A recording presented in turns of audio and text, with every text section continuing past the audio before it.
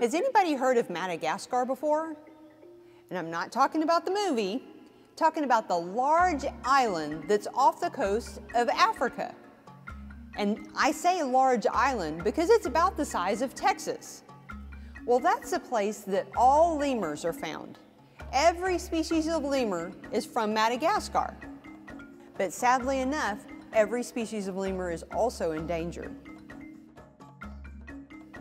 Here at the Wildlife Ranch, we have ring-tailed lemurs and red-ruffed lemurs.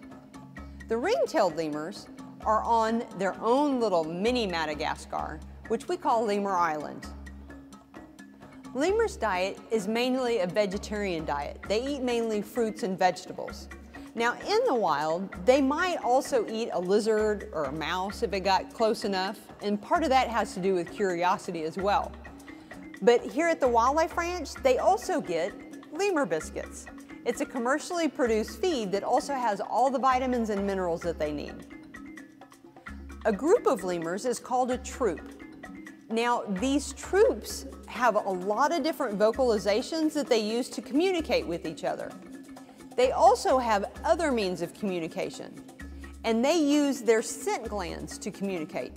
They have scent glands on their forearms, and what they'll do is they'll take those glands and they'll wrap their tail up and they'll wipe those glands on their tail, and then they'll have what they call stink fights with each other.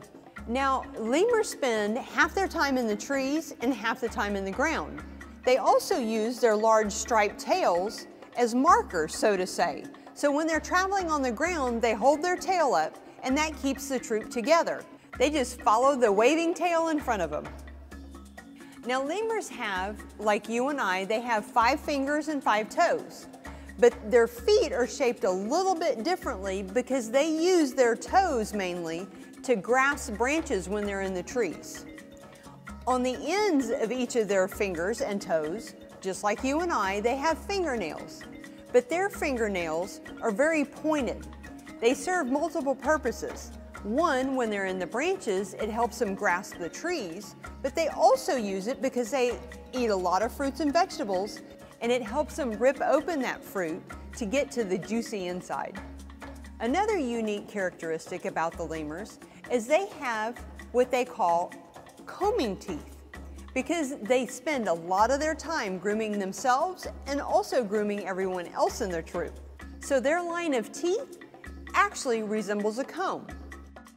Hope you learned some fun lemur facts, and make sure and visit Lemur Island on your next safari trek at Natural Bridge Wildlife Ranch.